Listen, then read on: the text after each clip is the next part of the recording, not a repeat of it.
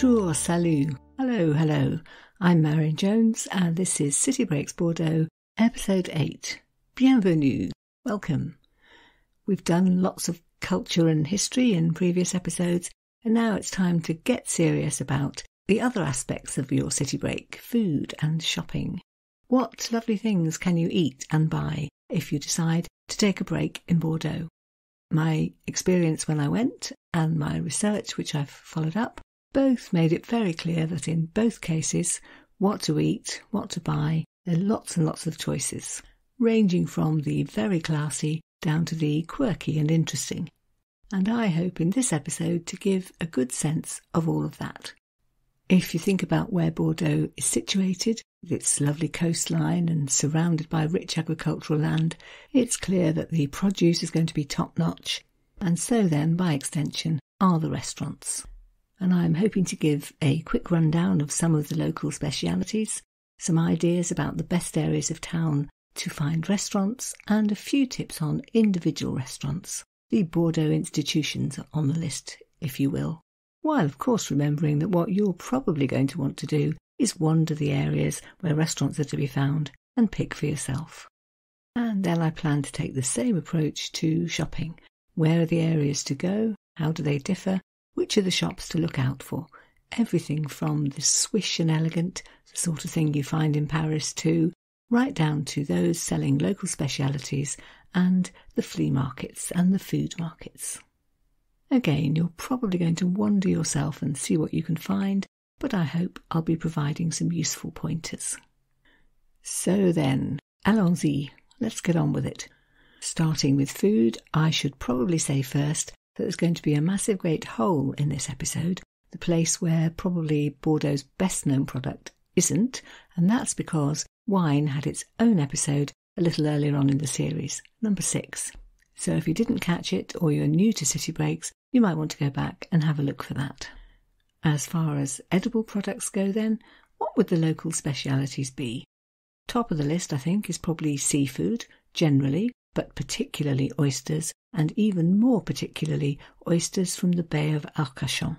It's easy day out distance from Bordeaux. I'll be talking about that in the next episode. So you could consider popping out there and eating them in situ, but actually, thankfully, lots of Arcachon Bay oysters are brought to Bordeaux and found in the restaurants, so that's something to look out for. Served on a bed of crushed ice normally, just as you may have seen elsewhere, but something you may not have seen, often served alongside little hot sausages. No, I'm not sure why either, but a tradition it is. As in so many parts of France, the local meat is very good. Look out for agneau de Pauillac, if it's lamb you fancy, and in the beef department, bœuf de Bazas, B-A-Z-A-S, both of which are often mentioned on menus.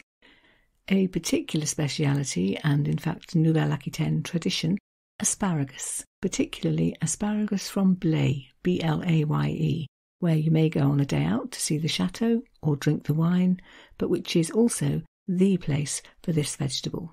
So at a market stall you might see the sign, Asperges du Blaye, so asparagus from Blaye or the surrounding area.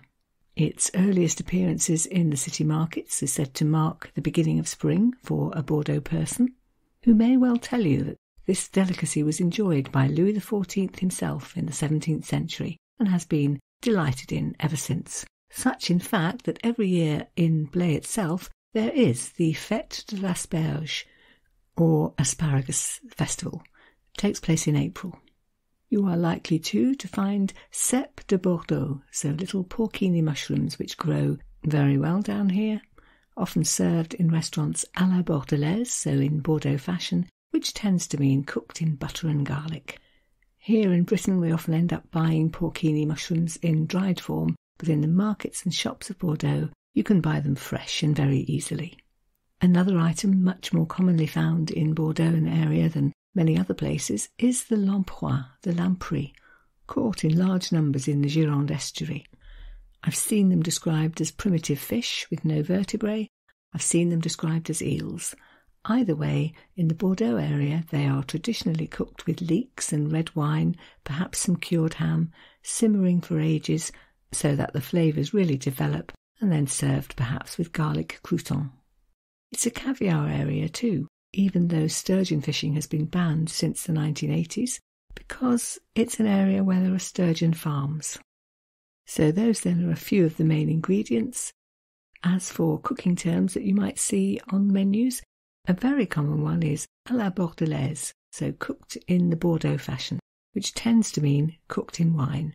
That'll be red wine if you're talking about meat, and white wine if you're talking about fish. So entrecôte à la Bordelaise, for example, will come with a red wine sauce, probably with shallots and herbs in it. Escargot à la Bordelaise would be snails cooked in tomatoes and probably white wine. Poisson à la Bordelaise, again a white wine sauce, probably with lemon juice too. What about sweets and cakes, I hear you ask? Ah yes, quite a few of those. And the main one, the one you'll see everywhere and much advertised, is a little thing called the cannelé. Sort of a square cake. I've seen it described as being sandcastle shaped, which is actually quite accurate. They do come in various sizes, including tiny little ones, one of which you might find on your coffee cup at the end of a meal, and bigger, more cupcake-sized ones. The original recipe is said to have been developed by nuns centuries ago, when they combined flour and egg yolks with a splash of rum to make a crunchy little cake, well, crunchy on the outside anyway, but creamy inside. You will find them in restaurants, you will find them in baker shops, you'll find them too sold in boxes as souvenirs to take home. The other best-known little cake is called a dune blanche. Literally that means white dune, named then after a geographical feature commonly seen in the surroundings of Bordeaux.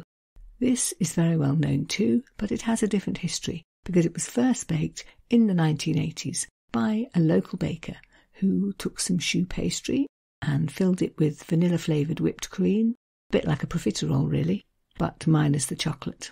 He was based in Café, where he began to sell many of these little cakes, and to find that people were coming out for the day from Bordeaux to enjoy them. So, of course, he made sure then that they were available in Bordeaux shops too, and I think it's fair to say that the Dune Blanche is now Bordeaux's second best-known little sweet treat.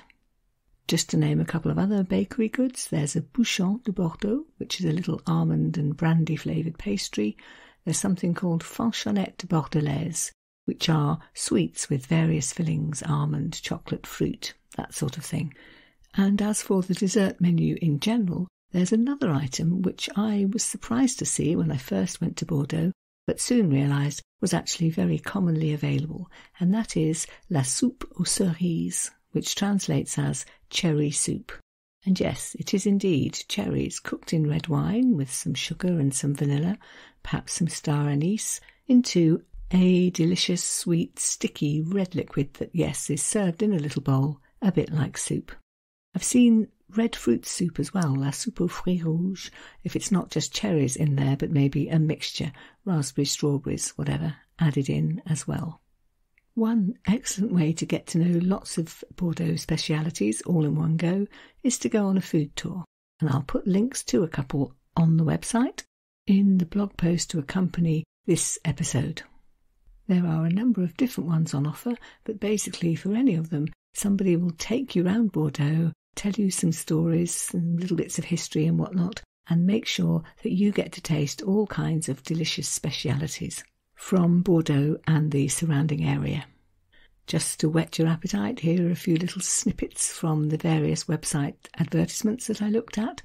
Would you like to go on a balade gourmande, a foodie tour, taking you round the quartier historique, so the old part of Bordeaux, and taking you into some of the best artisans chocolatiers, so chocolate mongers, and bakers and charcuterie producers, and cake and chocolate shops. Or, of course, you've thought of this yourself, why not go to a restaurant, of which there are, apparently, more than 3,000 in Bordeaux.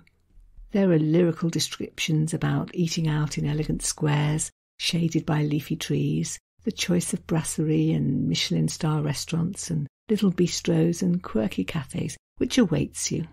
And while I'm reluctant to recommend particular restaurants which I actually ate in, not because they weren't great, but just because You never know if your taste goes along with someone else's. You don't know whether what was there last year will still be as good this year, etc. I thought it might be more helpful to run through 3 areas of the city where you will find a wide choice of restaurants, and then to mention a few of the individual restaurants which are Bordeaux institutions, ones that everybody knows about. So then, one place where you can definitely have lots of choice and a nice time wandering around picking is the Place du Parlement. Very central, a square dating back centuries. It's had other names in the past actually. It was the Place Royale in the royal days, called something else of course after the Revolution, and now they've hit on the compromise of Place du Parlement, Parliament Square, where you'll find elegant houses around a central fountain. You might hear a busker. You'll be surrounded by restaurants, lining the square and crowding into the nearby streets. The Bordeaux tourism website says that, quote, whether you wish to enjoy after-work drinks on a weekday, snacks on a Saturday, or indulge in a Sunday brunch, Place du Parlement is the place to be. I would add that they didn't mention evening meals and lunches, all of which it's very easy to find there. Secondly, and also very central, the area around the Saint-Pierre Church, Place Saint-Pierre, for example, a tree-shaded square, where again you will have a pick of places to eat. And if you want to venture a little bit further out, then in the Chapon area there is also a Place du Marché, which is quite a little cultural hub, especially in and around the market hall, and where you will also find restaurants with terraces spilling out onto the pavements. And if you want to check out one of the Bordeaux institution type restaurants, I've got 4 or 5 recommendations, starting with the wonderfully named Le Chapon Fin, which means fine capon, and is, I think, the oldest restaurant in Bordeaux. First opened in 1825, one of the first restaurants in the city to gain Michelin stars back in the 1930s. An absolute institution specialising in the tradition of haute cuisine française, but all based on the best products from the region, and which their chef sums up as being une cuisine réinventée, a reinvented cuisine, généreuse et savoureuse, generous and flavoursome. And if you're thinking that it sounds expensive, I did notice that they do a 3-course lunch menu for €40, on which you could enjoy monkfish or foie gras as a starter, then move on to roast lamb or roast pigeon, and have a dessert too. Doesn't sound that expensive. And as an aside, if you're not aware, the idea of a set menu at lunchtime is a top idea in France. Often means that you get similar food to the evenings at a cheaper price in a menu format, so a menu with a selection of starters, mains and desserts from which you choose. Secondly, another Bordeaux institution on Place de la Comédie, so just up from the tourist office, very central, and that is the Grand Hotel. And while they do all sorts of things, I was particularly impressed by the description of their brunch buffet. Listen to this. Selection of various breads, cold entree, seafood, oysters, whelk, periwinkle, langoustine, shrimp, cheese platters, local charcuterie, scrambled eggs, meats, fish, etc. Etc. What have they possibly left out? And better still, if you have small people with you, they run, during this buffet session at least anyway, something called the Little Gourmet area, where children can go off and take part in activities once they've finished eating, should their parents wish to linger a little at the table. Also very central in the Rue Saint-Rémy is the Brasserie Bordelaise, so literally the Bordeaux Brasserie, where you can expect classic French food with a bit of a regional slant, so think oysters and caviar, cassoulet and local beef or lamb, crème brûlée, tarte tatin, prunes soaked in Armagnac. And if you're passing anywhere near the Saint-Jean railway station, don't ignore the Brasserie there, which is a wonderful institution, dating from 1899, decorated in Art Nouveau style, so think mosaics, cast iron and glass, murals, somewhere to wait for your train in style, as the advertising says. So one of those beautiful old-fashioned French brasserie, such as you find in Paris, where you might, whisper it, go anyway, even if you're not actually catching a train. And finally, I thought I'd bring things up to date a little, by mentioning the restaurant called 7, so that's the number 7, at the Cité du Vin. It's called that, I think, because it's on the 7th floor of the museum, and it's a place for fabulous food and, of course, wine. Perhaps you've spent the morning looking around the museum, you know all about it now, and you'd like to try something they have on offer. And that you can do, all the while enjoying stunning views over the city. So, what might you be offered there? Well, they do a lunch menu too, 2 courses, currently at €29. Maybe white shrimps from the Garonne, perhaps some local chicken or duck breast, or, if you prefer, a vegetable millefeuille. And among the desserts, that grand French institution, the Café gourmand, so a coffee with a few little sweet treats to go with it. I do like to try those because you often come across something you might not have ordered and get a chance to find out whether you like it or not. And if you don't, hey, there are 2 or 3 other things too, normally. A great option if you're the sort of person who really wants everything on the pudding menu.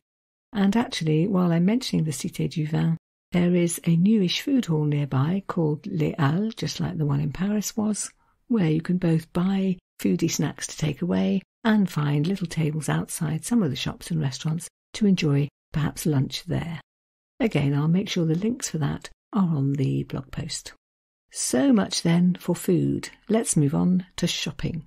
And as I've just been mentioning the Bordeaux institution, I thought I'd start with the Golden Triangle, which is 3 very classy shopping streets, all very central, which form a sort of triangle if you look at them on the map. They would be the Allée du Tourny, the Cours Clemenceau, and the Cours de l'Intendance. So 3 exclusive streets full of elegant mansions from the 18th century, very close to the Place de la Comédie and the Grand Théâtre, and to Notre Dame Church. They are wide streets then, with elegant mansions, beautiful facades, and on the ground floor, cafes, brasseries and shops, but generally shops for luxury goods, upmarket food, the height of fashion. Here, for example, you will find Ralph Lauren, Louis Vuitton and Hermès. You will also find Jo Malone and a shop called Bayardron, which is the place to buy those little cannelé cakes that I was talking about a minute ago. I think they even do workshops if you want to learn to make them. And somewhere in the middle of all this triangle is a very classy shopping centre known as the Galéries des Grands Hommes, so the Gallery of Great Men, built after the Revolution on the site of 2 convents. How secular is that? And really a 19th century iron and glass establishment with a stunning central dome, just like the ones in Paris. And even if you're not shopping, pop in anyway to have a look at the dome, because it is impressive.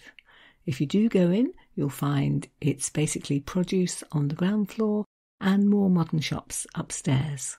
It's a circular building, and in the circular road around it, lots of cafes and restaurants. And radiating out from the centre, 8 streets, all called after French philosophers, which is, I think, why it's called the Grands Hommes, the great men. And yes, I'm afraid they are all men. Perhaps I'll put that right at some point. So the philosophers remembered there include 2 homegrown Bordeaux philosophers, Montaigne and Montesquieu. More info coming about them in the final episode I'm planning for this series. And there are roads too named after Rousseau and Voltaire. So that's all the classiest shopping in Bordeaux, I think it's fair to say. As for what answer would most people give if you asked where shall I go shopping in Bordeaux, I think they might say La Rue Sainte-Catherine, St. Catherine's Road, the longest shopping street in Europe, apparently, leading from the Place de la Comédie, so again nice and central, right down to the Place de la Victoire. 1,200 metres in total, shops on both sides. Think chain stores and restaurants, yes, but also at the Place de la Comédie end, the star of the show, the Galeries Lafayette, in an elegant Art Deco building. That one worth a look, whether you're buying anything or not, I would say. The street was built really in the 19th century, but following the route of a Roman road, so it's a real artery through the city, and it was pedestrianised in, I think, the 1980s, so quite pleasant to walk down, car-free and whatnot, and a rather snazzy new marble decoration on the pavement, although I have to say, if it's a wet day, watch out, because it is quite slippery. So those two places, the Golden Triangle and the Rue Sainte-Catherine, I think are the main answers to where do I shop in Bordeaux. But in order to add to that a little bit, I had a look at the Bordeaux tourism website and picked out a few shopping streets which they recommended. I'll just mention the names now, along with a little idea of the sort of thing you might find in each, but if you find the names hard to catch, do remember they'll all be written out in full on the blog post. Okay, so they recommended La Rue des Remparts, so Rampart Street, for a mix of shopping, including, quote, a mix of famous names and independent boutiques, a haberdashery, fashion jewellery, tea, interior design ideas, toys, a barber, a sweet shop, and restaurants. Then there's the Rue du Pas Saint-Georges, so literally the road in the footsteps of Saint-Georges, confusingly in the Saint-Pierre area, also full of little restaurants and lots of independent shops, the sort of place where you might be able to buy some examples of French craftsmanship. In the wonderfully named Rue du Loup, which means Wolf Street, also quite central, there are restaurants, a tapas bar, etc., but also lots of second-hand shops and vintage boutiques. And if it's vintage which interests you, then you should certainly have a look at the Chartrons district, the riverside area just a few minutes' walk from, say, Place de la Comédie or the Quinconce area, where you will find wine merchants. I think we talked about the reasons for that in the episode on wine, alongside lots of antiques dealers and art galleries and shops selling goods by independent artisans. Quite the bohemian feel, really. Described somewhere I noticed as being a little bit the same feeling as you get in Montmartre in Paris. If you enjoy wandering and browsing, aren't too sure exactly what you want, but are leaning towards something vintage, then this would be the area where you could spend a very enjoyable morning or afternoon, I'd say. It's perhaps the Rue Notre-Dame in the Chartrons area that you want to head for first. I saw a couple of interesting sounding shops recommended there. The Ours Blanc, the White Bear, antique dealers at number 5, and Le Village Notre-Dame, further along at number 61. Perhaps, if that's your inclination, you're somebody interested in markets, in which case I have quite a few to recommend. Starting with the best-known food market, the one that's nicknamed the Stomach of Bordeaux and is called Les Capucins. Originally a cattle market in the 18th century, one that attracted traders and which is now the biggest food market in the city, with I think it's roughly 80 stalls. All sorts of things, artisan bread, local cheeses. I found a triperie selling tripe, speciality cheese stalls, lots of seafood and some tapas, an oyster bar, which turns out to be quite well known, called Chez Jean-Mi, rave reviews on TripAdvisor, which say things like, the seafood was super fresh, we ate on their terrace and was served very quickly. We'll certainly be going back. I noticed too around the market a number of signs which made me smile. One of the vegetable stalls labelled itself as Spécialiste Champignons, so a specialist in mushrooms, and why not? One of the butchers was keen to note that Ici toutes nos viandes sont françaises. Here all the meat is French. And I especially enjoyed the chalk-scribbled sign outside one of the bakers, which patiently explained that you might call them pain au chocolat, but actually down here they are called chocolatines. The Capucin market would certainly be a boon if you're self-catering and want to go and have the pick of Bordeaux produce to eat for your dinner that night. But actually, even if you're not buying, I think a wander round a big bustling food market like the Capucin gives you an insight into the city where you're staying. I've picked out 2 much smaller markets which are in places that you might be passing anyway, so if you want a little bit of French market life without going out of your way, there is the Pays Berland market in, of course, the Pays Berland Square, which I think dates only from 2021, but was set up to revive that old tradition of a market clustered around a church. It's open 2 days a week, Wednesdays and Sundays, just mornings. It closes about 2 o'clock, I think, and it's quite small, 15 stalls or so, but all the things you would want: fruit and vegetables, cheese and meat, honey, bread, some wine, some flowers, somewhere to wander through after your visit to the church or before you go to the art gallery. or as you choose which of the surrounding cafes you'd like to stop at. And then up near the Cité du Vin, which you may well also be visiting, there is the Halles de Bacalan, where you can buy organic bread and cheeses, homemade ice cream, find a wine merchants, buy snacks, so rôtisserie or tapas, an interesting and good value lunch stop if you're up in that area anyway. And then there are the flea markets. Another Bordeaux institution, the Saint-Michel one, for example, held on Sunday mornings around the Saint-Michel church, where I read somewhere you can find, quote, everything from bicycles, African masks, tableware and vinyl records, ...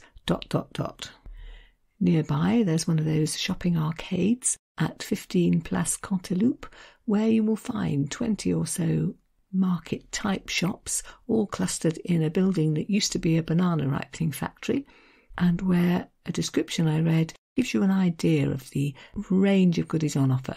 It is, it said, swarming with Art Deco objects, trinkets, silverware and vintage furniture. And again, as mentioned earlier, I think, the village of Notre-Dame up in the Chapon area, a whole collection of antique shops, specialising in everything from the 17th to the 19th centuries, paintings, sculptures, clocks, furniture. You find all of them at 61 to 67 Rue Notre-Dame. And finally, a number of individual shops which are also Bordeaux institutions. I've already mentioned one of the most amazing ones, the Intendant wine shop, described in episode 6.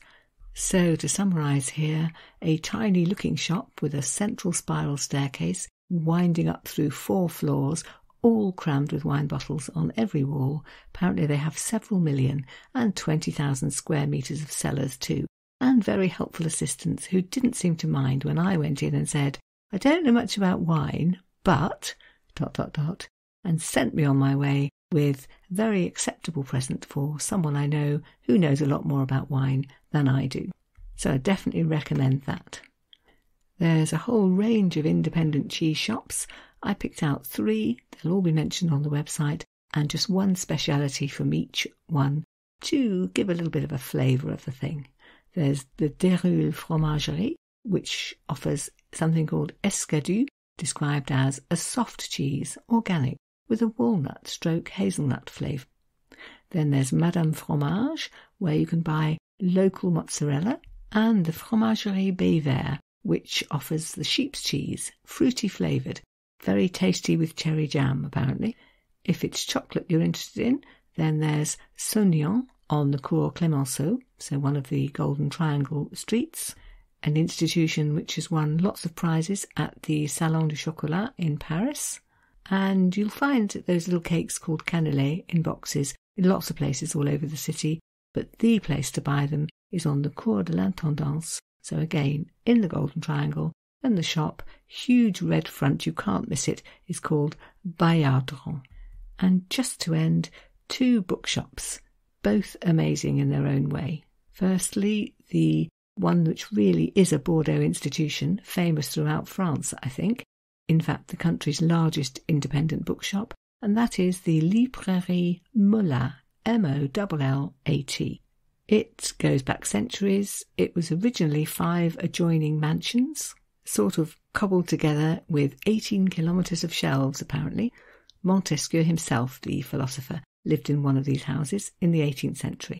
Today, though, it's just a higgledy-piggledy, room-to-room sort of place where you never quite know what section you're going to come upon next, be it literature or travel or science or books for kids or history. I read somewhere that they've got 50 sales assistants, many of whom are specialists in one area or another, so it really is the place to buy books. But I was just as impressed with the Quai des Livres. That's the name of a bookshop on the Rue Victor Hugo. Again, a road you're quite likely to find yourself in, and this is an enormous second-hand bookshop. Also quite ramshackle, somewhere enjoyable to just wander around with an open mind, knowing that you're bound to find half a dozen things you just have to buy. They do have an English section there, lots and lots of French paperbacks, but also what they call some beaux ouvrages, so beautiful copies, and livres rares, rare books. run by a specialist librarian who has one objective, he says, and that is to offer you good reading. I have a feeling if you wandered in and said vaguely what you were interested in, he'd go rummaging and find you all sorts of goodies. And they do a mail order service as well. Again, the titles and links to both of those shops will be in the blog post. And just to finish, I have to mention that the tourist office has a bookshop and gift shop, selling local products, quite a range of books about Bordeaux, some of them in English, and souvenirs, of course, and it does have the advantage of being very, very central. So that's it for today then. Can I remind you just finally again that lots of this information will be handily summarised on the accompanying blog post, along with links to all the places I've mentioned, lots of pictures. So all useful stuff, I hope. And actually, if you get to the website, you might want to browse some of the other cities on there, whether they be the French ones, currently Paris and Toulouse, although a third one is proposed very soon, or of course go a bit wider afield, other classy cities with lots of interesting history and culture, such as, I don't know, Edinburgh, Munich, Seville. They are 3 of the places out of, I think it's 11 currently, which have their own series on the City Breaks website. And just before I finish, a nod to the next episode, which will actually be the penultimate one in the Bordeaux series, and which was originally going to be about nearby Saint-Émilion, which is a wonderful day trip idea, if you fancy one day out of Bordeaux, but which actually I think I might expand and use to mention other day trip ideas too, because there are in fact plenty to choose from. So I hope you will be able to join me for that, but meanwhile, thank you, of course, as ever, very much for listening, and goodbye until next time. In French, that could be summarised as merci beaucoup et à la prochaine fois.